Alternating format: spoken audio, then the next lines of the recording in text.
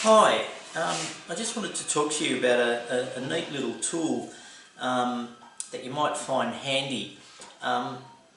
This device is was sold in the Australian market, and in a lot of states of Australia these were given to households as an energy saving device. They came in two styles.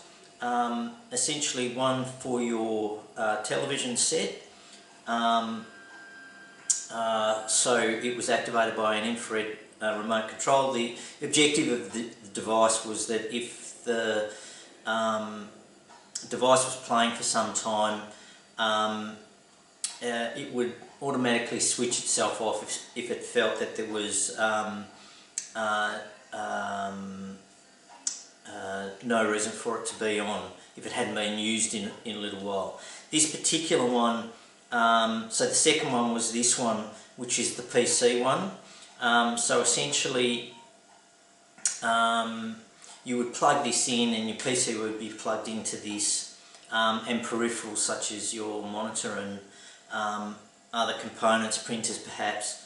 And what this would do is that if it saw no activity on your computer, it would assume that you weren't using it, and therefore it would turn off the power, saving power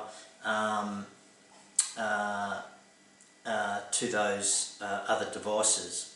But this has a really neat application in the workshop. So if you've got a tool that you can apply some vacuum to,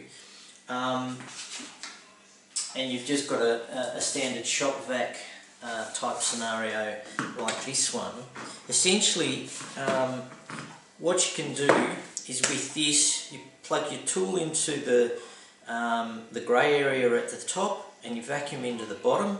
When you turn your tool on, within about 4 seconds the vacuum comes on.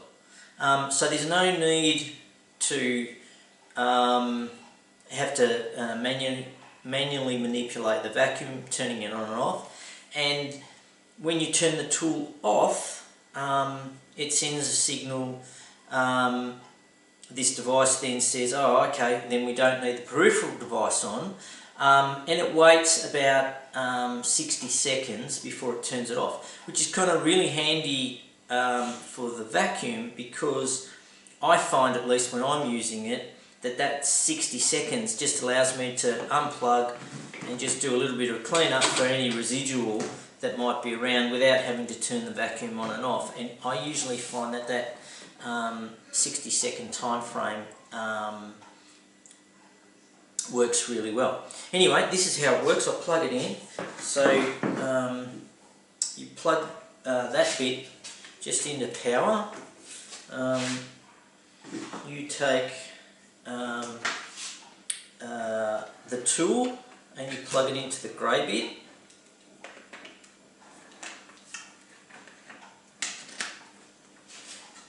And the vacuum, which will be the secondary appliance, goes into the green area. Just make sure that the vacuum's on. I've just put it on there, but it won't come on until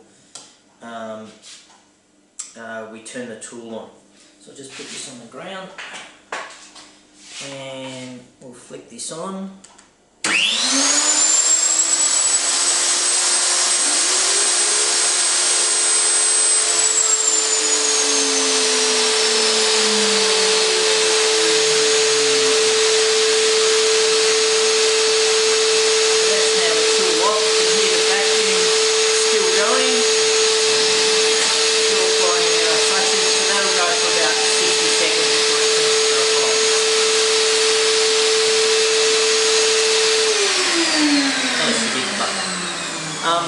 But if you're looking for a cheap and simple way to do that,